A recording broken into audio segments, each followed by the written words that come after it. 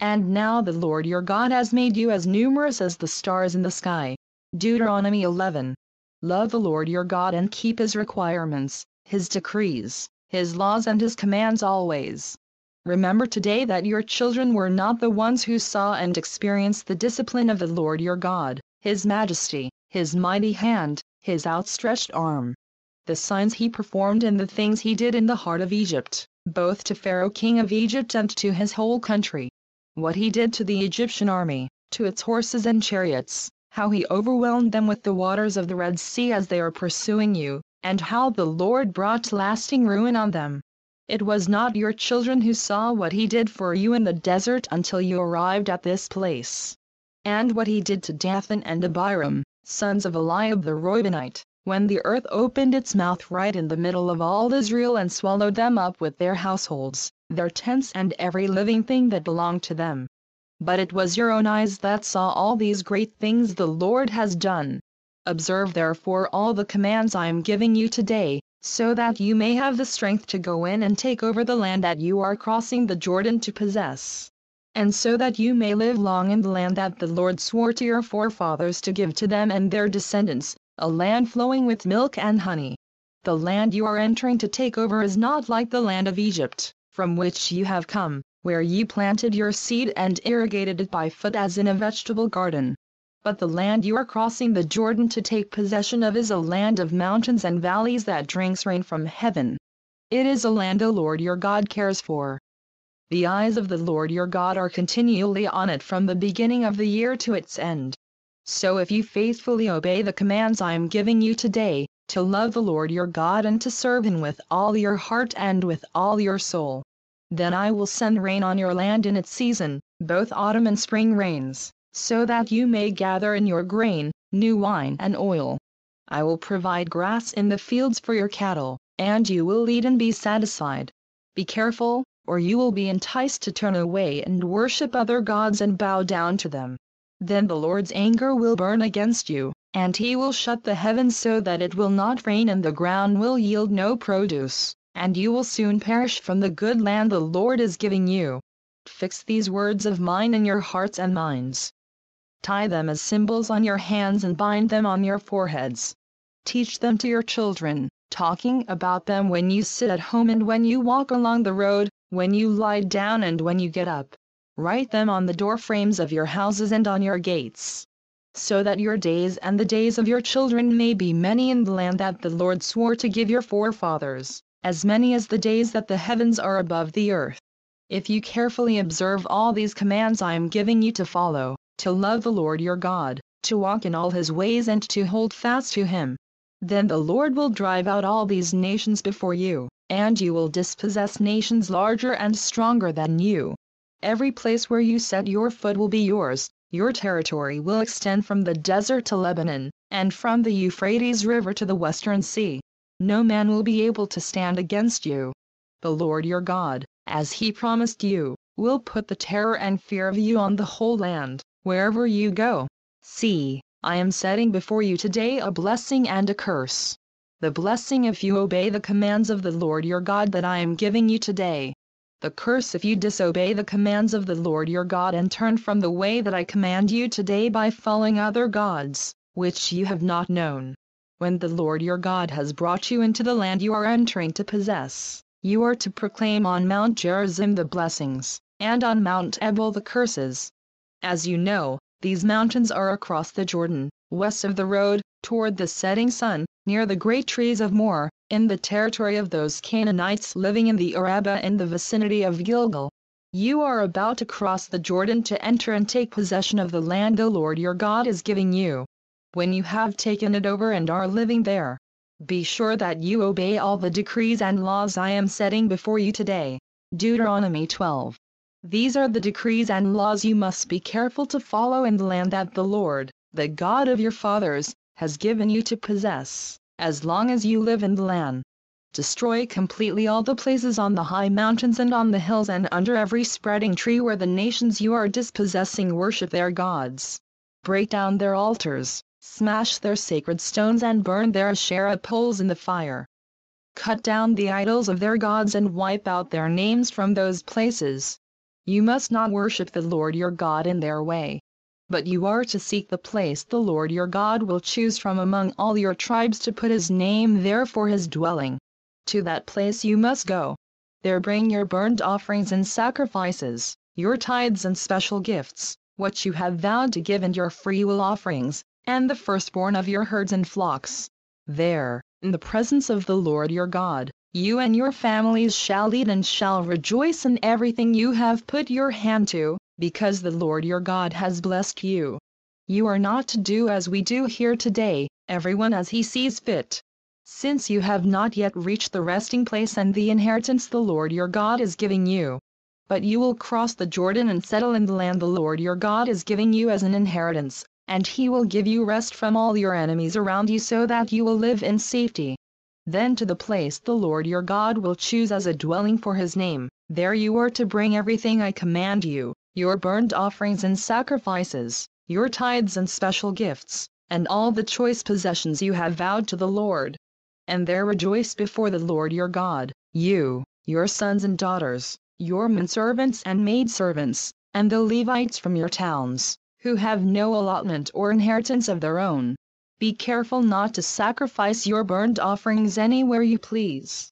Offer them only at the place the Lord will choose in one of your tribes, and there observe everything I command you.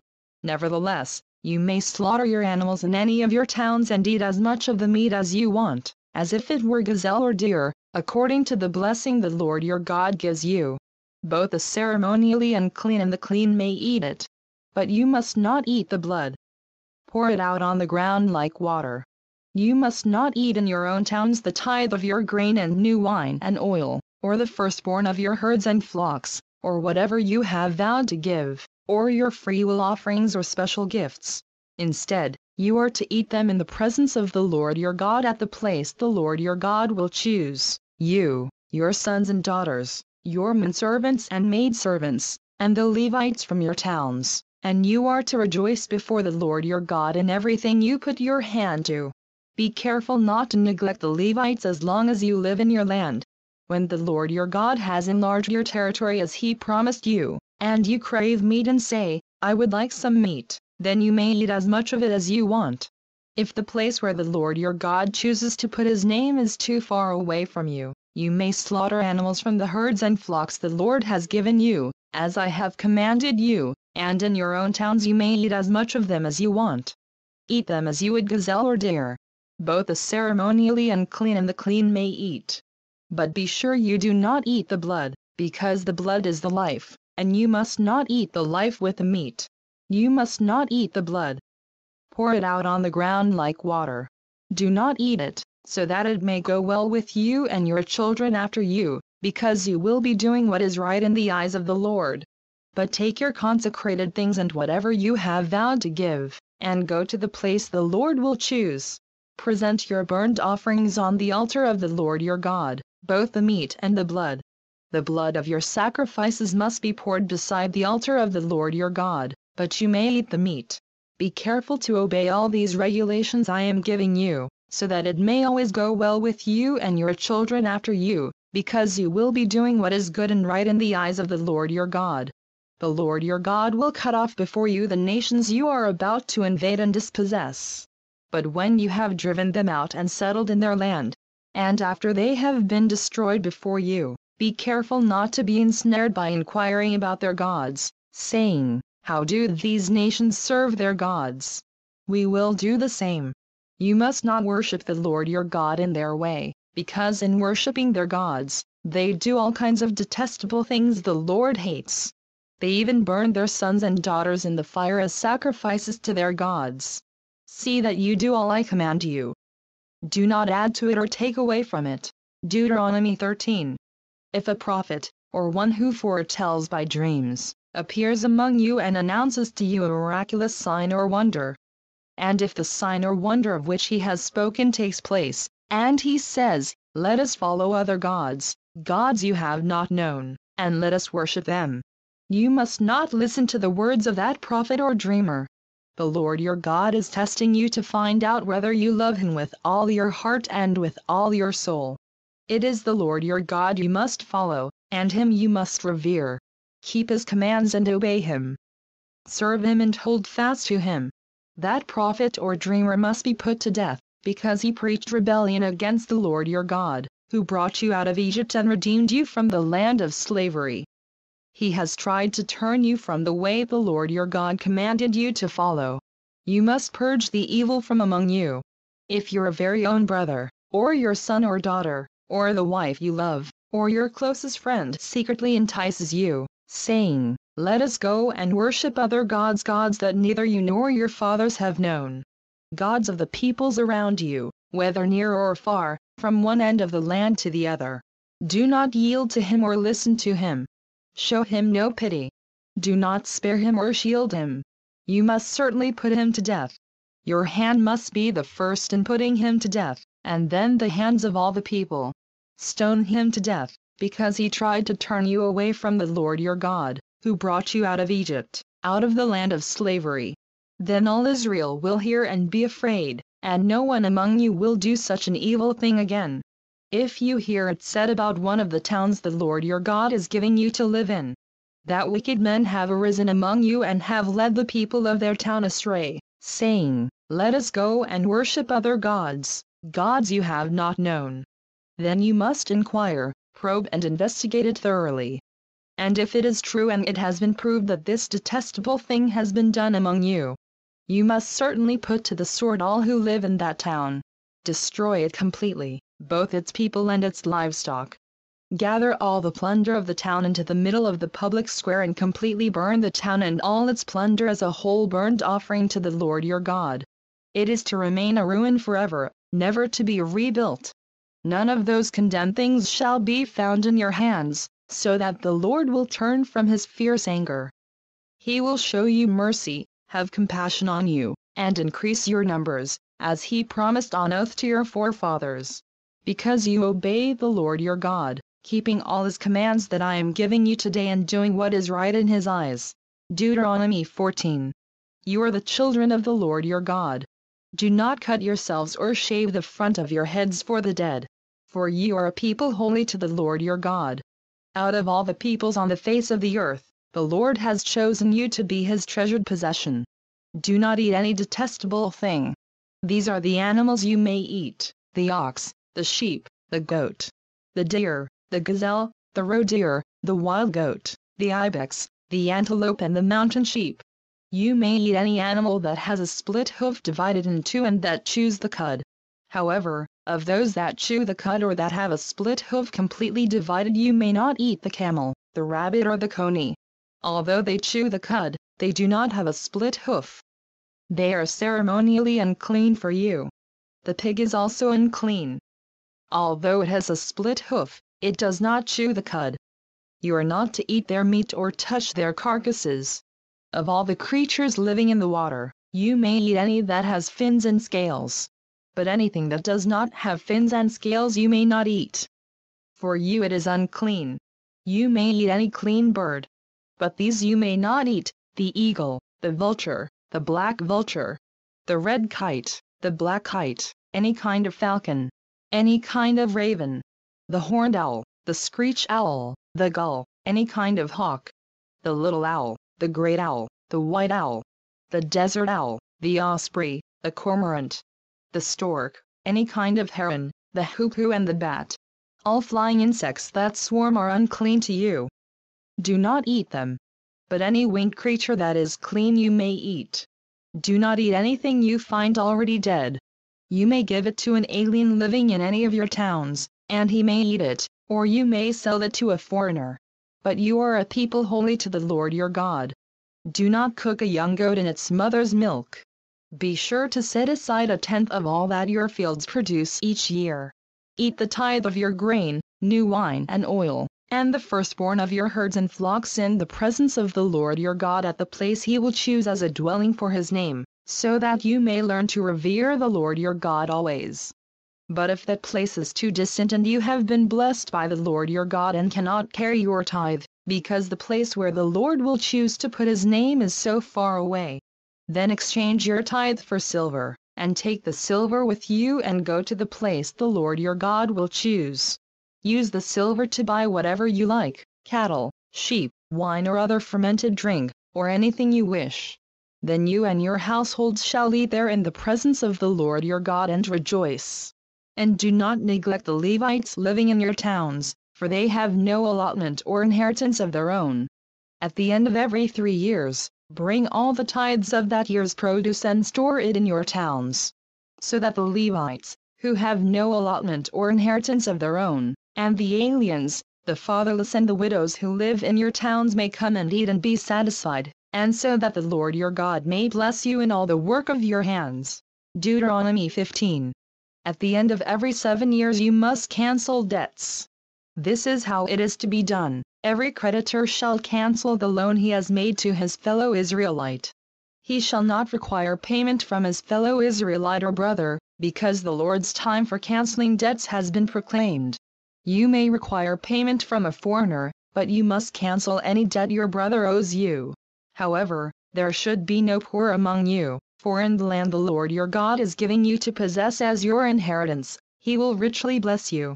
If only you fully obey the Lord your God and are careful to follow all these commands I am giving you today. For the Lord your God will bless you as he has promised, and you will lend to many nations but will borrow from none. You will rule over many nations but none will rule over you.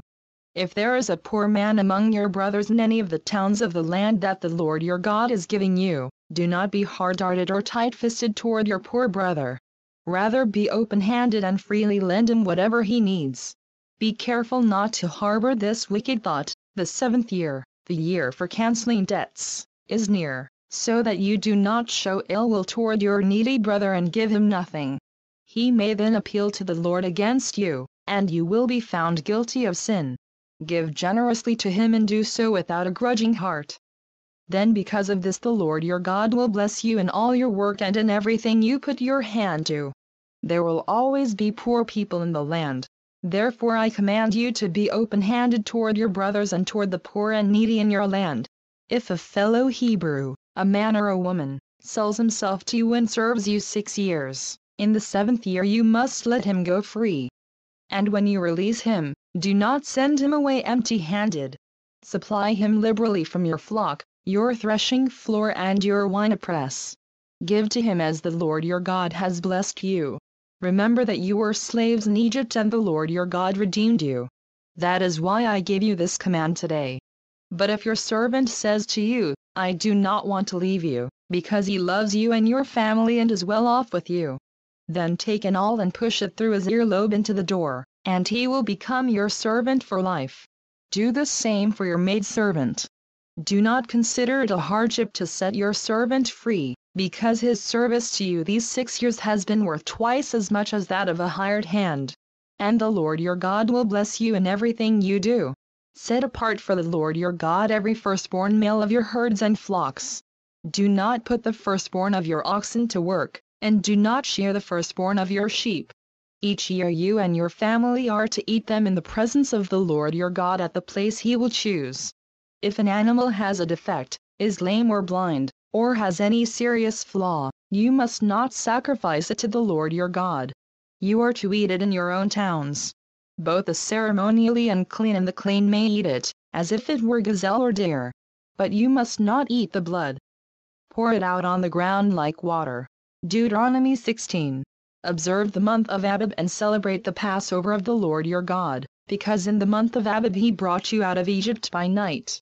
Sacrifice as the Passover to the Lord your God an animal from your flock or herd at the place the Lord will choose as a dwelling for his name. Do not eat it with bread made with yeast, but for 7 days eat unleavened bread, the bread of affliction, because you left Egypt in haste, so that all the days of your life you may remember the time of your departure from Egypt. Let no yeast be found in your possession in all your land for 7 days.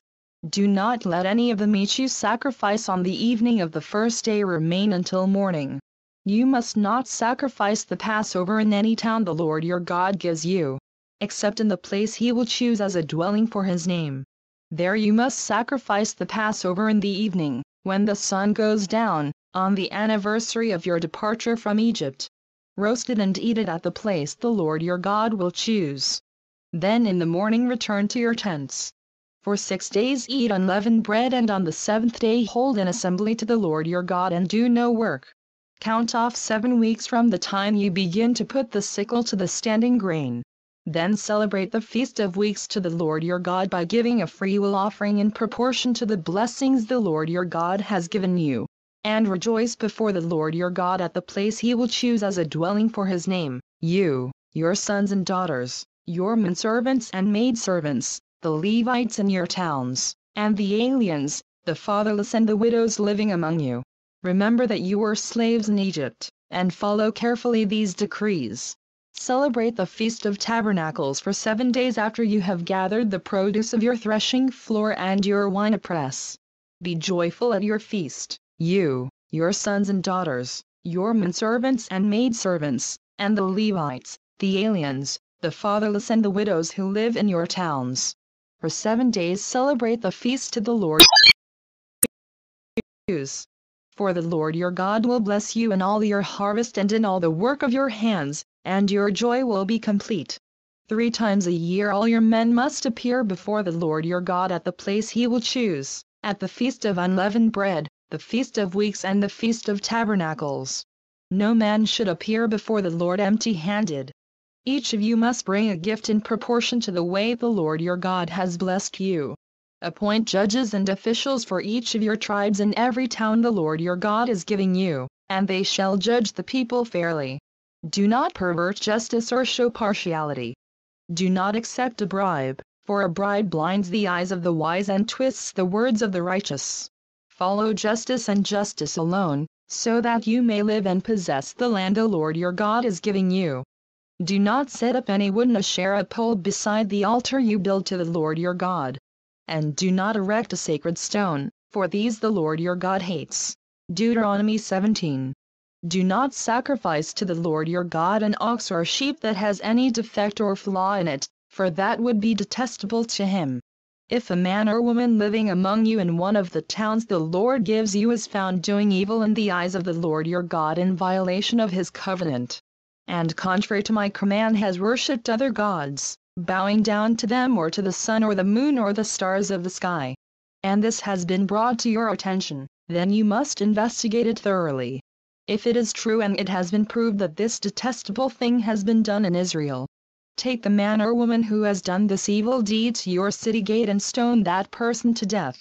On the testimony of 2 or 3 witnesses a man shall be put to death, but no one shall be put to death on the testimony of only 1 witness.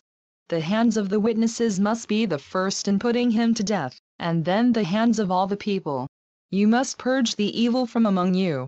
If cases come before your courts that are too difficult for you to judge, whether bloodshed, lawsuits or assaults, take them to the place the Lord your God will choose.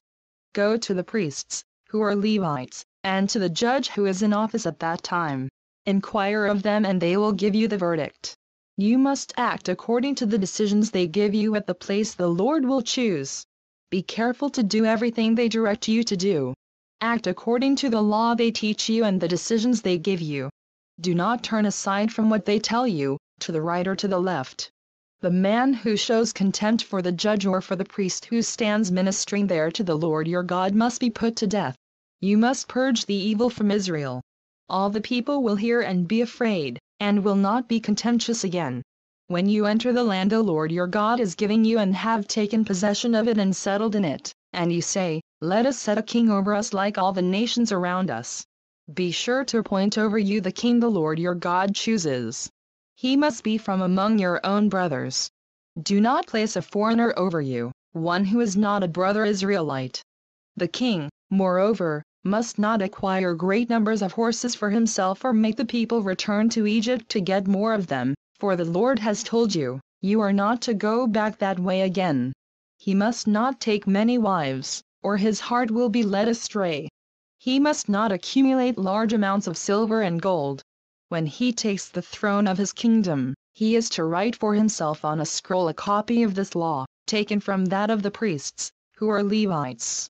It is to be with him, and he is to read it all the days of his life so that he may learn to revere the Lord his God and follow carefully all the words of this law and these decrees. and not consider himself better than his brothers and turn from the law to the right or to the left. Then he and his descendants will reign a long time over his kingdom in Israel.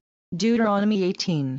The priests, who are Levites, indeed the whole tribe of Levi, are to have no allotment or inheritance with Israel. They shall live on the offerings made to the Lord by fire, for that is their inheritance. They shall have no inheritance among their brothers. The Lord is their inheritance, as he promised them. This is the share due the priests from the people who sacrifice a bull or a sheep, the shoulder, the jowls and the inner parts. You are to give them the first fruits of your grain, new wine and oil, and the first will from the shearing of your sheep. For the Lord your God has chosen them and their descendants out of all your tribes to stand and minister in the Lord's name always. If a Levite moves from one of your towns anywhere in Israel where he is living, and comes in all earnestness to the place the Lord will choose, he may minister in the name of the Lord his God like all his fellow Levites who serve there in the presence of the Lord. He is to share equally in their benefits, even though he has received money from the sale of family possessions. When you enter the land the Lord your God is giving you, do not learn to imitate the detestable ways of the nations there. Let no one be found among you who sacrifices his son or daughter in the fire, who practices divination or sorcery, interprets omens, engages in witchcraft, or casts spells, or who is a medium or spiritist or who consults the dead. Anyone who does these things is detestable to the Lord, and because of these detestable practices the Lord your God will drive out those nations before you. You must be blameless before the Lord your God. The nations you will dispossess listen to those who practice sorcery or divination. But as for you, the Lord your God has not permitted you to do so. The Lord your God will raise up for you a prophet like me from among your own brothers. You must listen to him. For this is what you asked of the Lord your God at Horeb on the day of the assembly when you said, "Let us not hear the voice of the Lord our God nor see this great fire any more, or we will die." The Lord said to me, "What they say is good. I will raise up for them a prophet like you from among their brothers. I will put my words in his mouth, and he will tell them everything I command him. If anyone does not listen to my words that the prophet speaks in my name, I myself will call him to account. But a prophet who presumes to speak in my name anything I have not commanded him to say, or a prophet who speaks in the name of other gods, must be put to death." You may say to yourselves, "How can we know when a message has not been spoken by the Lord?" If what a prophet proclaims in the name of the Lord does not take place or come true, that is a message the Lord has not spoken. That prophet has spoken presumptuously. Do not be afraid of him. Deuteronomy 19. When the Lord your God has destroyed the nations whose land he is giving you, and when you have driven them out and settled in their towns and houses, then set aside for yourselves 3 cities centrally located in the land the Lord your God is giving you to possess. Build roads to them and divide into 3 parts the land the Lord your God is giving you as an inheritance, so that anyone who kills a man may flee there. This is the rule concerning the man who kills another and flees there to save his life, one who kills his neighbor unintentionally, without malice aforethought. For instance, a man may go into the forest with his neighbor to cut wood, and as he swings his axe to fell a tree, the head may fly off and hit his neighbor and kill him. That man may flee to one of these cities and save his life. Otherwise, the avenger of blood might pursue him in a rage, overtake him if the distance is too great, and kill him even though he is not deserving of death, since he did it to his neighbor without malice aforethought. This is why I command you to set aside for yourselves 3 cities. If the Lord your God enlarges your territory, as he promised on oath to your forefathers, and gives you the whole land he promised them, because you carefully follow all these laws I command you today, to love the Lord your God and to walk always in his ways, then you are to set aside 3 more cities. Do this so that innocent blood will not be shed in your land, which the Lord your God is giving you as your inheritance, and so that you will not be guilty of bloodshed. But if a man hates his neighbor and lies in wait for him, assaults and kills him, and then flees to one of these cities, the elders of his town shall send for him, bring him back from the city, and hand him over to the avenger of blood to die. Show him no pity. You must purge from Israel the guilt of shedding innocent blood, so that it may go well with you. Do not move your neighbor's boundary stone set up by your predecessors in the inheritance you receive in the land the Lord your God is giving you to possess. One witness is not enough to convict a man accused of any crime or offense he may have committed. A matter must be established by the testimony of 2 or 3 witnesses. If a malicious witness takes the stand to accuse a man of a crime, the 2 men involved in the dispute must stand in the presence of the Lord before the priests and the judges who are in office at the time. The judges must make a thorough investigation, and if the witness proves to be a liar, giving false testimony against his brother, then do to him as he intended to do to his brother. You must purge the evil from among you. The rest of the people will hear of this and be afraid, and never again will such an evil thing be done among you. Show no pity, life for life, eye for eye, tooth for tooth, hand for hand, foot for foot. Deuteronomy 20. When you go to war against your enemies and see horses and chariots and an army greater than yours, do not be afraid of them, because the Lord your God, who brought you up out of Egypt, will be with you. When you are about to go into battle, the priest shall come forward and address the army. He shall say, "Hear, O Israel, today you are going into battle against your enemies. Do not be faint-hearted or afraid. Do not be terrified or give way to panic before them.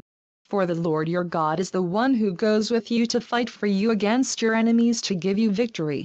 The officers shall say to the army, "Has anyone built a new house and not dedicated it? Let him go home, or he may die in battle and someone else may dedicate it. Has anyone planted a vineyard and not begun to enjoy it? Let him go home, or he may die in battle and someone else enjoy it. Has anyone become pledged to a woman and not married her? Let him go home, or he may die in battle and someone else marry her." Then the officer shall add, "Is any man afraid or faint-hearted? Let him go home so that his brothers will not become disheartened too." When the officers have finished speaking to the army, they shall appoint commanders over it. When you march up to attack a city, make its people an offer of peace.